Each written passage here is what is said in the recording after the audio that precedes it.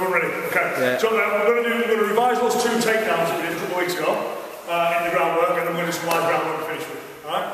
So just a little reminder, we'll go to the first one. What we were working on was just from the usual thing of hand on the back of the triceps for the grip, want that arm pinned off and underneath, so if he drops an arm, goes into the groin or whatever, we can feel it, we're going to stop it.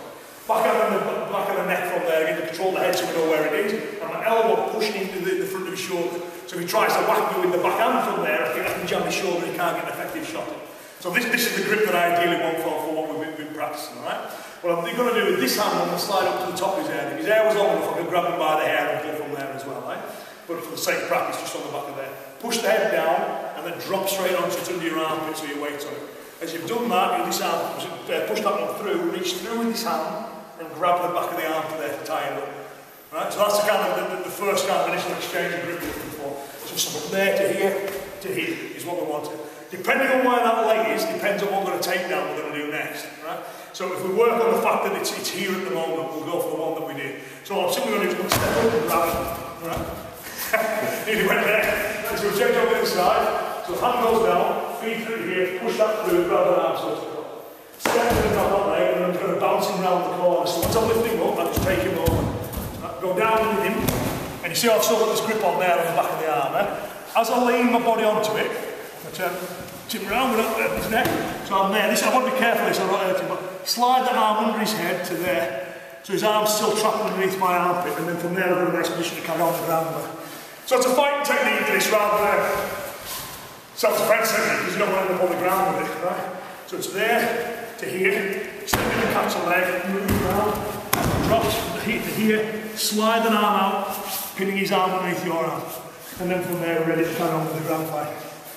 Does everyone remember that one from the first one? Does everyone remember that all right?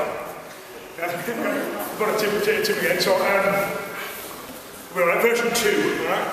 So if he steps back with that, but my thing from here as well is, a couple of good things about this. When you're fighting with boxing gloves on, you can still do this. You can't do a lot of the grips that you need for other throws and takedowns. You can do this one. Because, you know, I've done it, you just hook your hand through there and you've got it. You know what I mean? So when you spar with boxing gloves on, you can still get away with these takedowns. One of the things I like doing is whacking that leg as well. So sort of just because you can, really. You know, it's just, so you've got this option here. It's also quite good, you know, so if he was to step back, I don't want this leg here, I want it out of the way. And that's, of course, a natural reaction you're going to get, he's going to move it away.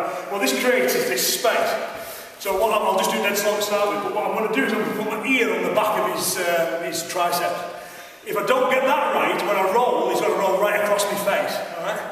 So I don't want that, so I want to get down to here. So you see when my ear's tucked in, if I'm there and turn, he's going to roll over my head. Right? So I want to be here. What I then do is I just start looking underneath.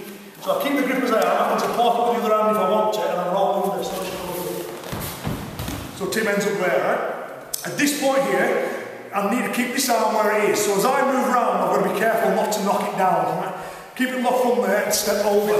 Right? So I'm going over in that direction there. As I do that, keep that underneath your arm again as before. Right? And then go through the back in the same position with that arm trapped underneath. Right? So we just do that from the other side again. So same initial start. Bang, crack, got him. Not fast enough.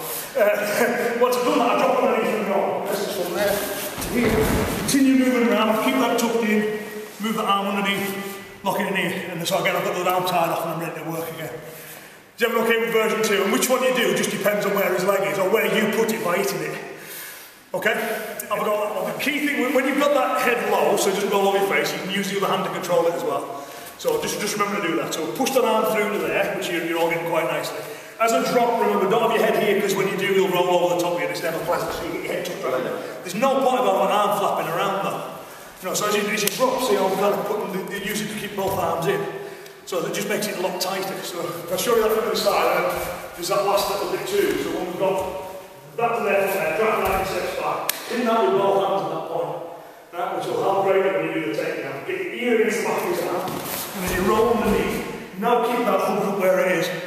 Okay? Don't knock it down his body. Keep that tight. And when you roll, don't roll so that your body knocks that in. Go over the top of it.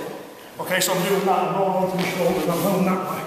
And you see I'm still pulling that, so it's on that side of my body. Once I've got that, I can then release. And it gets pinned up underneath my arm. Then I can start working and do whatever else I want to do from there. It's horrible for him because his arms are pinned across his body. Okay, we can go back to the pounding drill we did earlier. Everyone okay with that? Okay, so with those 2 points, and we'll have a proper grapple, right?